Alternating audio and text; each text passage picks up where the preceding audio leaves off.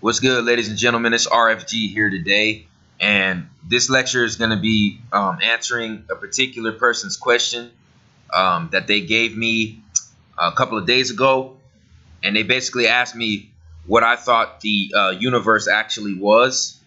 Okay, so this lecture is just going to be touching on what the universe that we all live in, okay, what it is, and what our ancestors said it was capable of doing.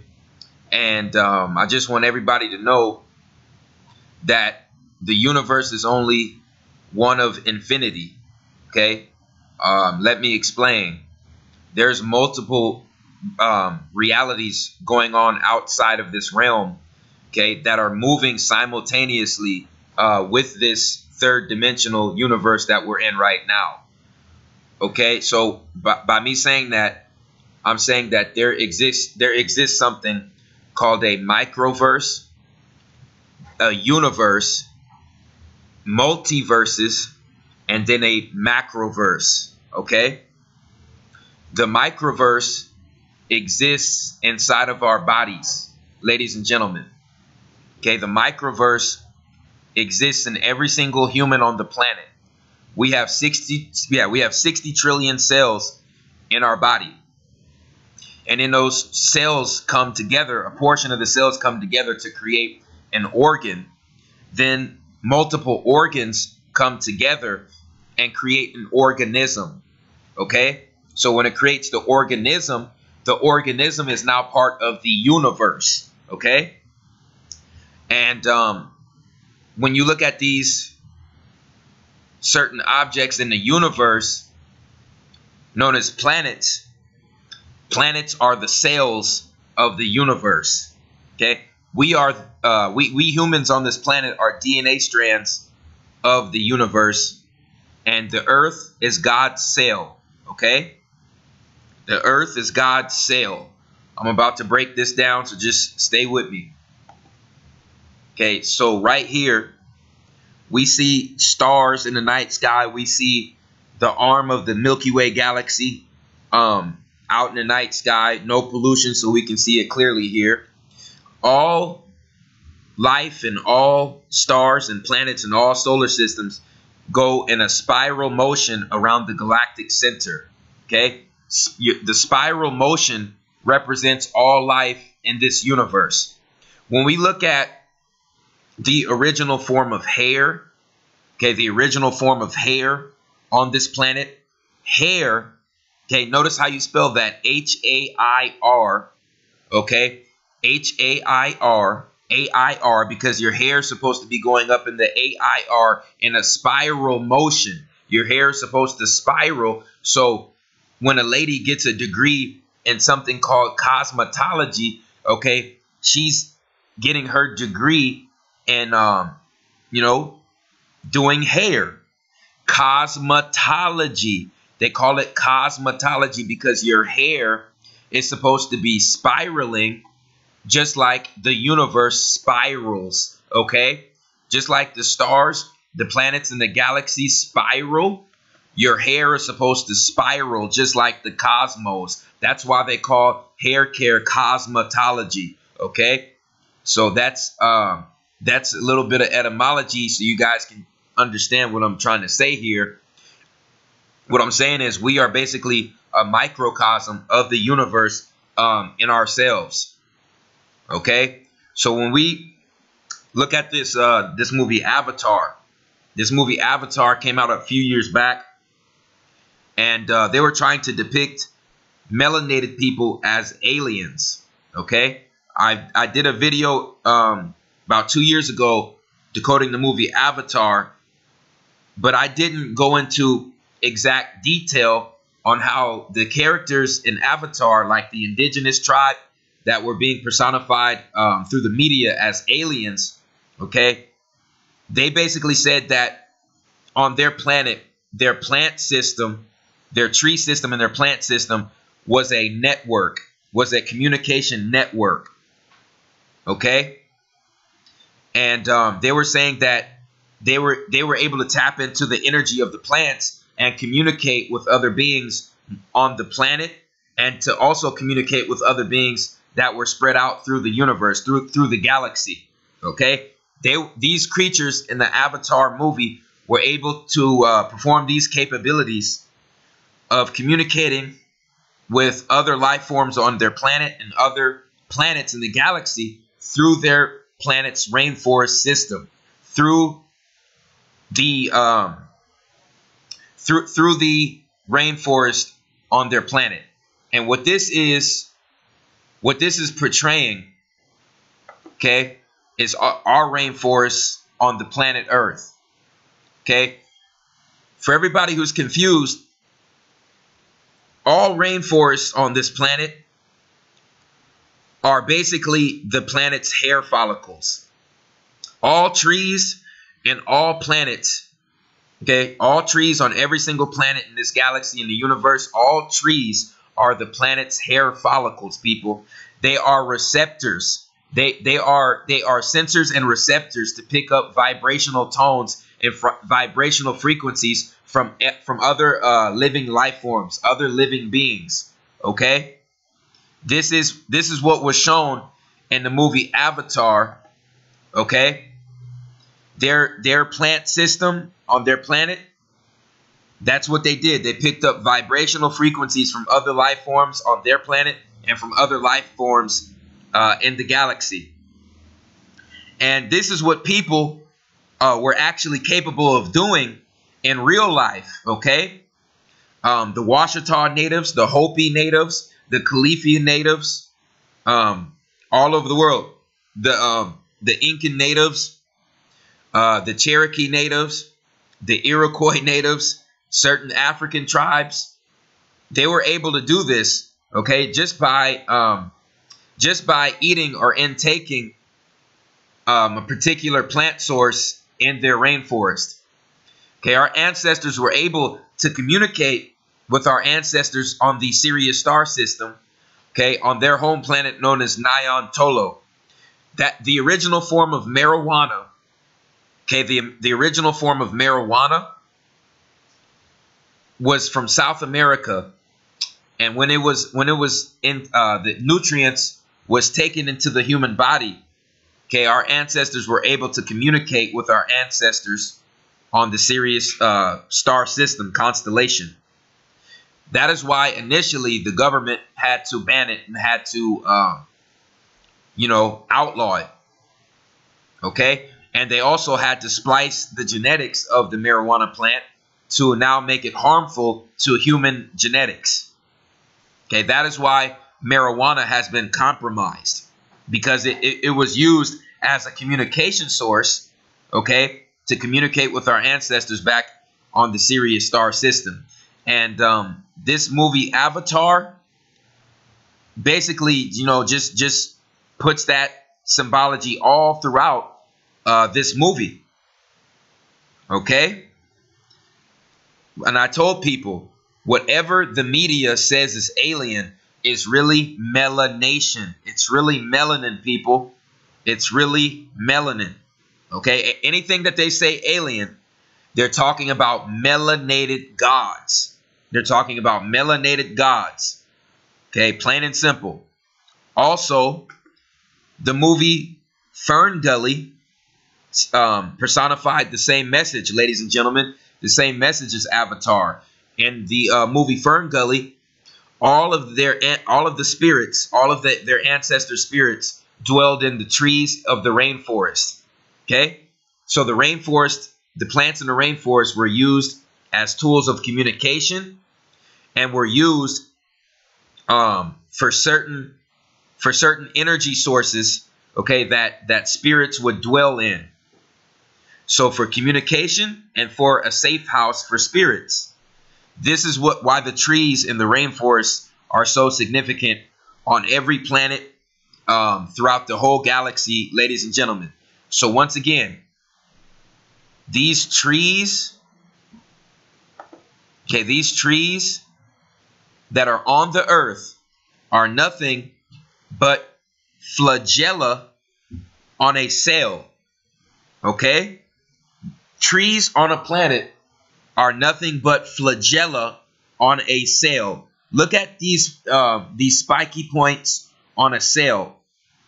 They perform the same purpose of trees on the earth. The flagella on the cell, they're able to pick up vibrational frequencies, okay, from other life forms that exist inside of animal bodies. Okay, this is what the cell uses to detect its environment, to communicate with other cells. Ladies and gentlemen, they use the flagella, okay, on the surface. Okay, that's the same exact thing as the rainforest and the tree's purpose on the earth, people. It's the same purpose. Okay? And this is another diagram to back up what I'm saying. Okay, this earth right here, this earth that we live on, is one of God's cells. Okay? So right here, we see the neurons. We see how the neurons transmit their message to other brain cells in our brain.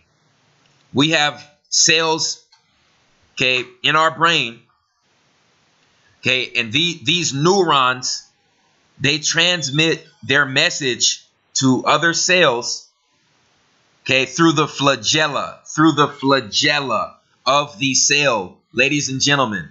So when we look at the universe, okay, on the macrocosm level, all planets are sending vibrational frequencies to one another through electromagnetic energy.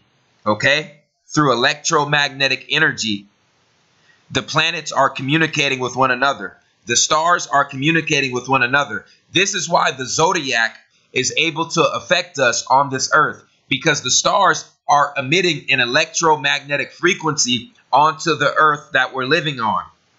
Okay? And then the trees are sending that message right back out to the stars. So what we're seeing is like a intergalactic or a universal network of planets and stars that are literally sending messages to each other, ladies and gentlemen.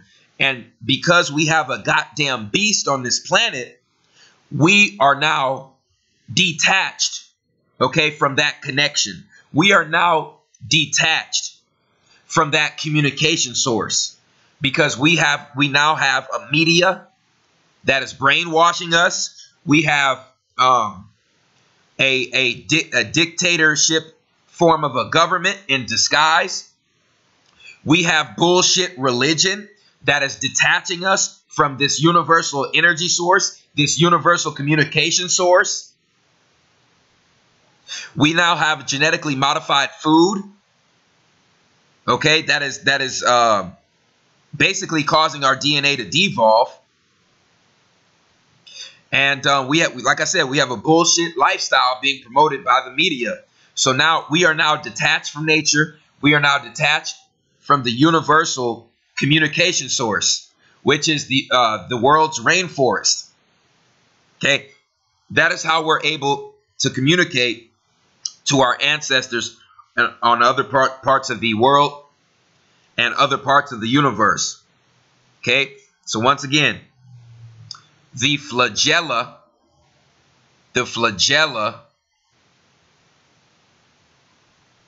okay, the flagella of the earth is the rainforest trees. The earth is God's cell. Okay, the earth is God's cell. Okay, so the cells in our body have flagella to communicate with other cells. So when we look at the earth's flagella are these rainforest trees. Okay, it's not a game, people. This is why the movie Avatar and the movie Fern Gully were so significant.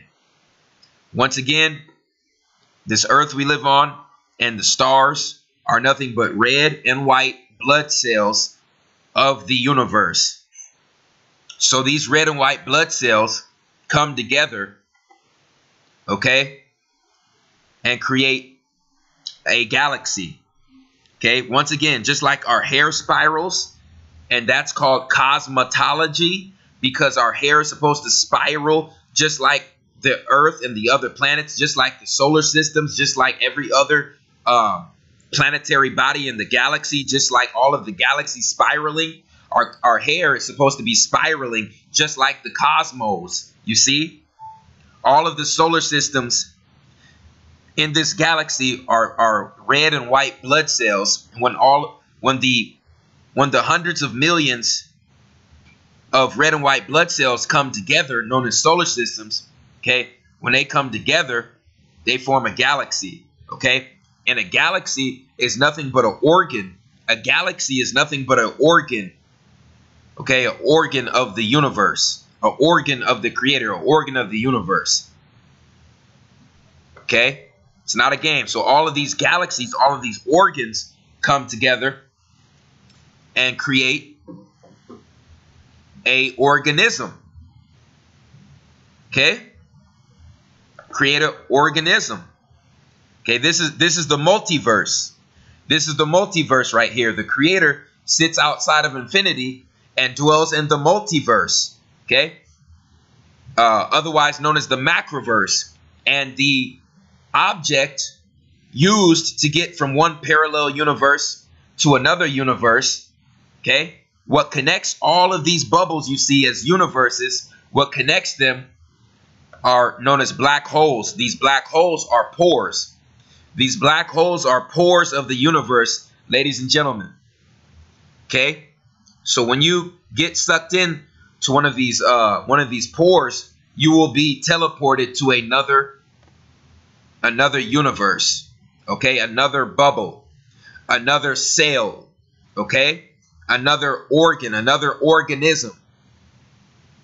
Okay? I hope you understand what I'm saying here in this lecture. Okay, also the dark matter creates the pore. The dark matter creates the pore known as the black hole. Light cannot escape the dark matter. Okay, our body consists of 6 protons, 6 electrons, 6 neutrons, which creates this physical matter, this physical light spectrum we live in. Okay? So the 666 is our carbon body, but our carbon body is not our spirit. So just like a butterfly has to start out in a caterpillar body, right now in this third dimension, we are in our caterpillar body, okay?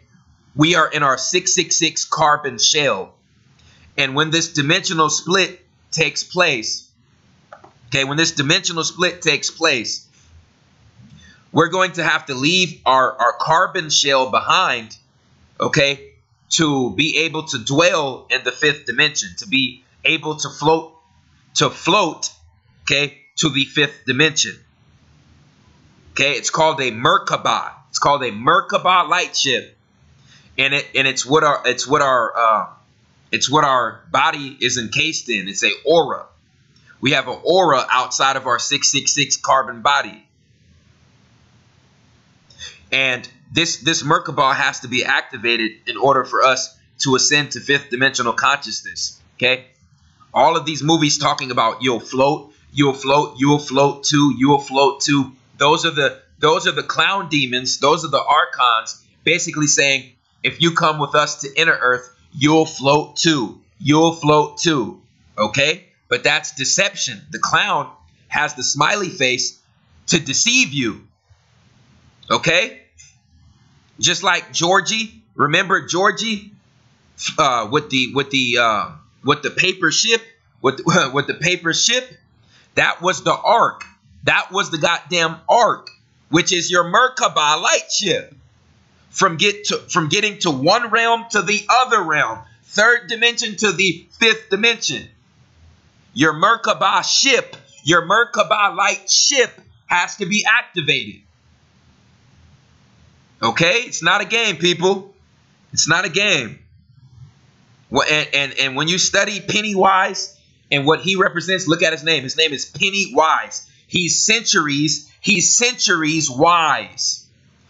And which means that he's immortal. He's a demon that saw the universe being created, okay, because he came from the Macroverse. He came from the multiverse theory, where he saw the multiverses being put together. Okay, so he's one of those deities that are completely immortal, but because of him choosing to dwell in the third dimension, okay, he's cursed, and he has to dwell on living beings. He has to feast and harvest off of living beings' energy. Okay, he's a parasite. And those parasites, known as archons and draconians, they dwell in inner earth. And that's how they con, and that's how they trick the life forms that they harvest. They tell them that you'll float too. Okay?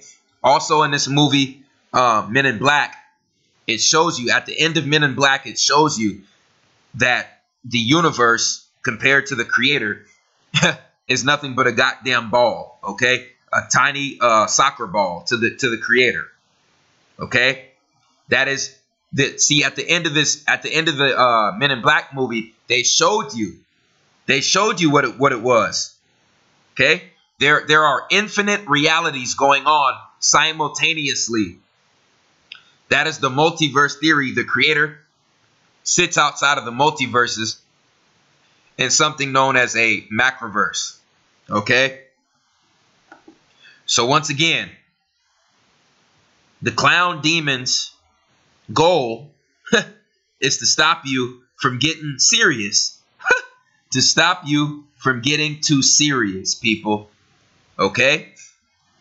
And if you study what it is, okay, it is a extraterrestrial demon that has a reptile form, has an original reptile form. That's why the original movie It, when you look at the cover of the original movie It has these goddamn reptilian hands, and you look at him in this movie, okay, he has the extraterrestrial reptilian teeth to show you that these draconians really live in inner earth and are really harvesting individuals.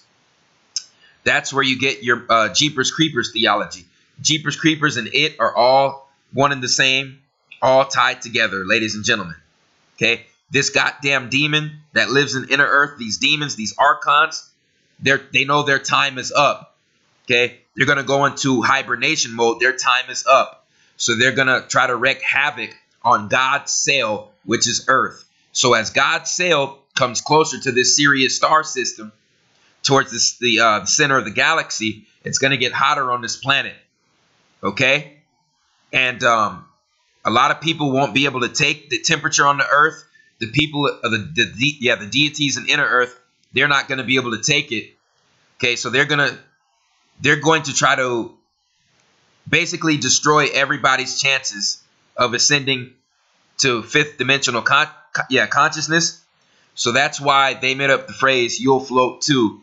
You see what I'm saying? When they suck you into inner earth, they'll say, you know, you'll float too, because you're supposed to be floating in your light ship, in your Merkaba.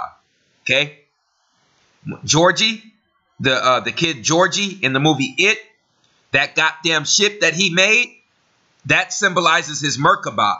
That was his Merkaba to get him from 3D to 5D. And the goddamn clown snatched that shit. Stopped him from getting too serious. Stopped him from getting too serious, man, because he got deceived by the clowns. Okay? So that's really all I had to say on this topic.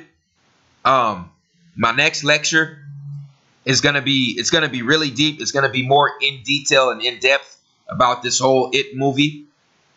I appreciate everyone who supports what I'm doing. I appreciate everybody who is subscribed to my channel.